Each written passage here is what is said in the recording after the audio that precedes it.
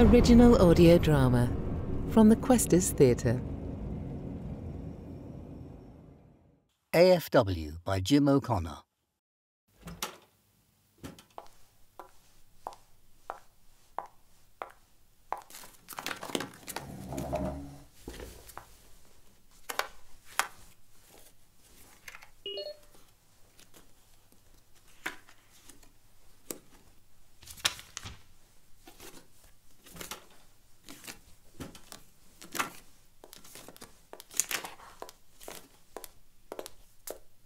No go in the control room, I'm afraid. The entrance camera's on the blink, so we don't know how he managed the steps. And in the waiting room, he didn't bother reaching for the shelf magazines. The toilet? Nothing useful there. Wasn't used. Is that coffee? Yes. Sorry, did you want one? Any new directives from upstairs? Only to continue pursuing strict criteria guidelines to ensure we meet quotas. When one deciphers Mr. Hardy's handwriting, he has provided a fairly comprehensive application. I'm sure you found some questionable responses. Let's have him in then. As is alone, we'll separate these chairs a little.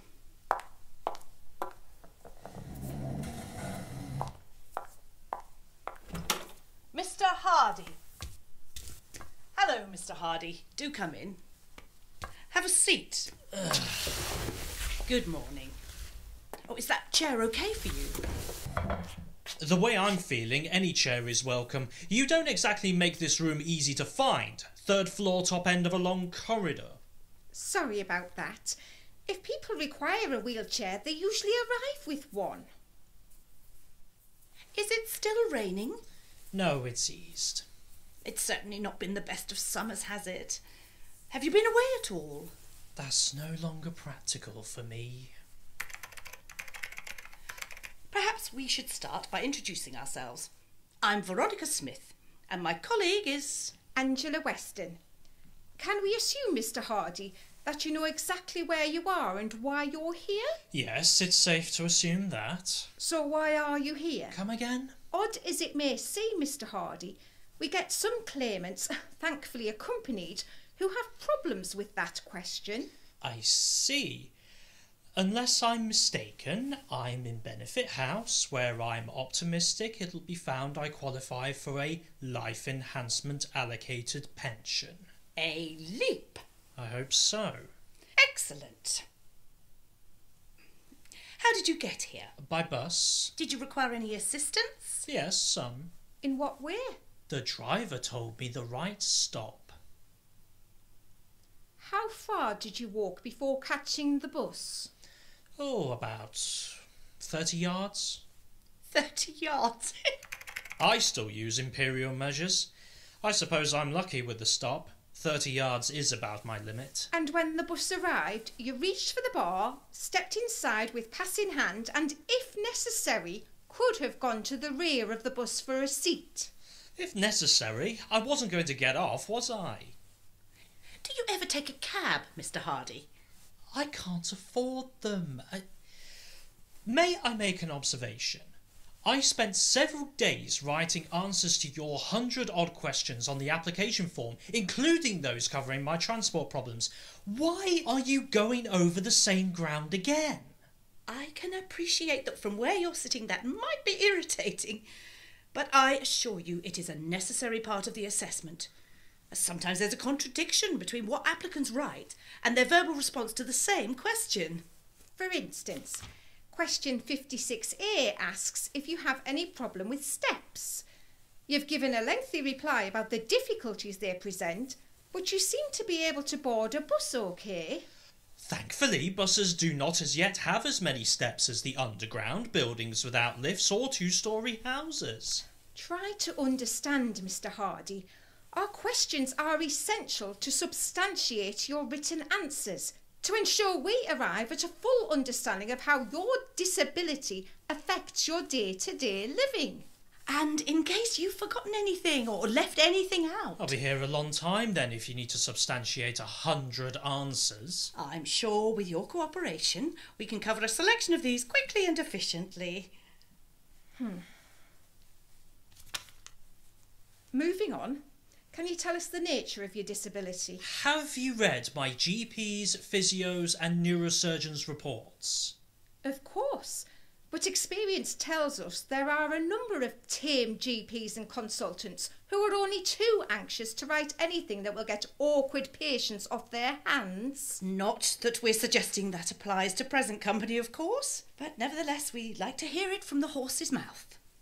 I see. Well, as I understand it, I've got posterior disc prolapse causing aggravating degree spinal stenosis, Well, that's... plus serious effacement and impingement of the cauda equina, together with severe osteoarthritis.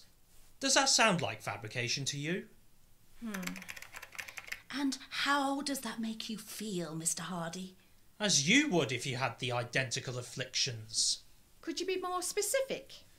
I'm depressed and bloody... Frustrated. Stymied. Vexatious. Fractious. Had it up to here. Cut to the quick. Sick as a parrot. Angry as an amnesiac squirrel. All exacerbated by the fact that you're not AFW. Not what? Available for work. You're UFW. Unfit for work. I most certainly am. Now, that could depend on the nature of the work, couldn't it?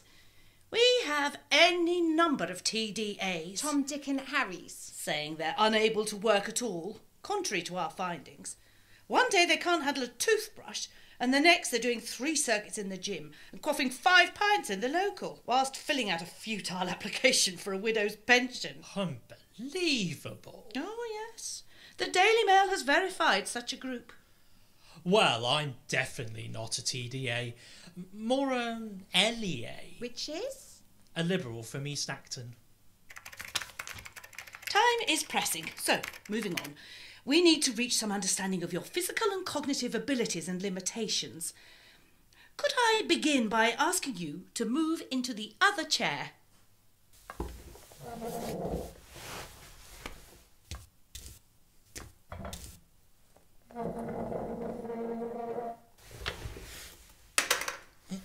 Don't bother. Angela will retrieve it.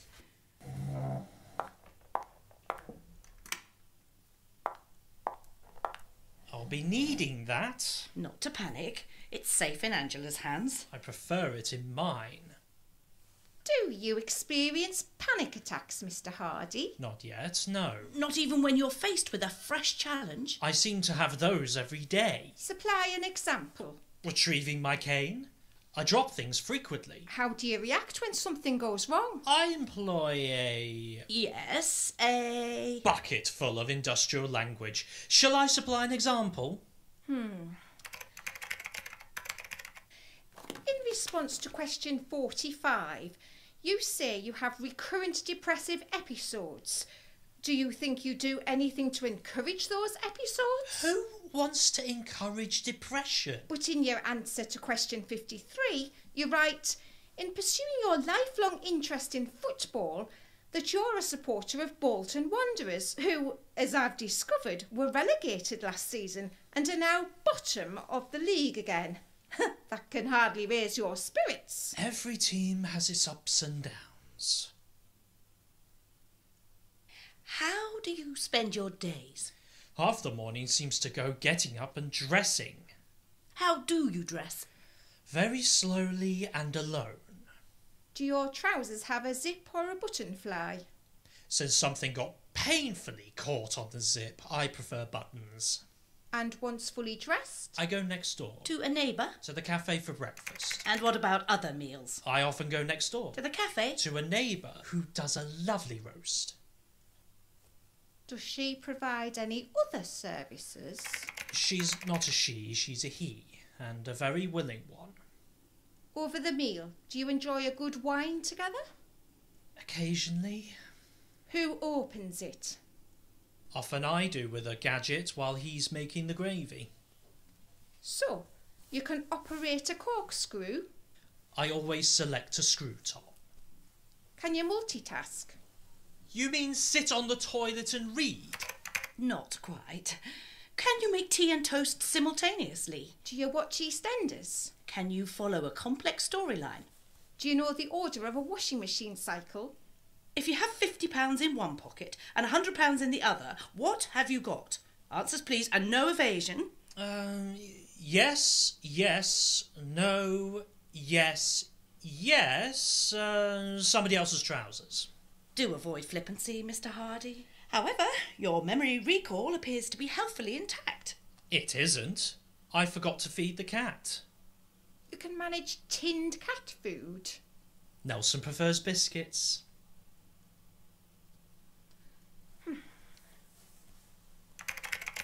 We won't detain you too much longer. There's just a few physical details we want to check. So, Miss Weston is going to take you through a few exercises, OK? Stretch your right arm up as far as it can go for me and drop it. Do try to repeat, Mr. Hardy, as best you can. Now your left arm, up and drop. Now both together, up and drop. We're interested in your coordination, Mr. Hardy. At least make an attempt. If you could stand up for me, then bend at the knees and straighten up again. What? We need to observe how efficient your legs are. I'm not a performing seal. Oh, very well. Oh. Oh! Sorry about that. Hope it was only tea. No worries, no damage done. So what's next? The hokey cokey?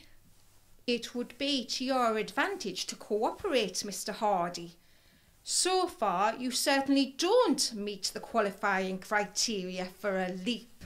Don't I? All right, I'll show you.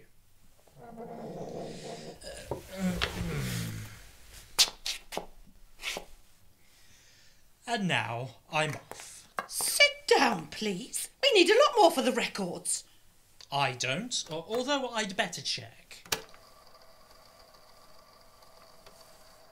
Have you read my GP's, physios and neurosurgeons' reports? Of course, but experience tells us there are a number of tame GPs and consultants who are only too anxious to write anything that will get awkward patients off their hands. What the hell's that for? My article.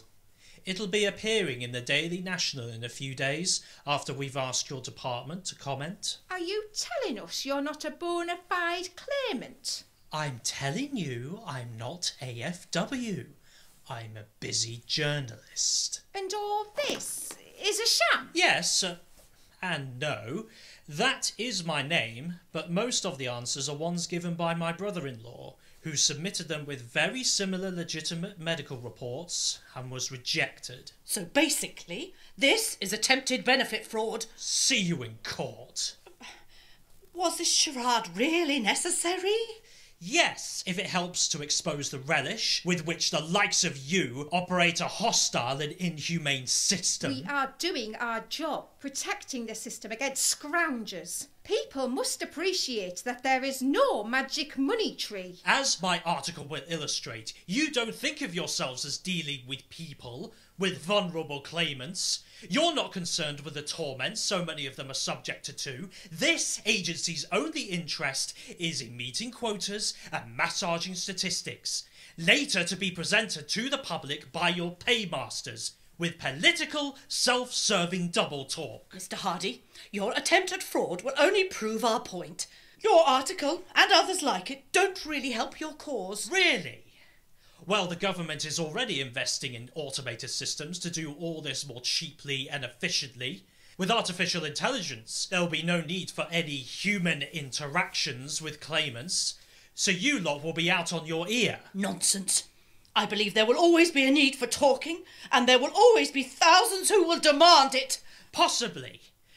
But after this article goes to press, they certainly won't be talking to you. Good day. So, where does all that leave us? Right now, ready for the next claimant. But I think that sooner than we anticipated, we might surely be classified as AFW.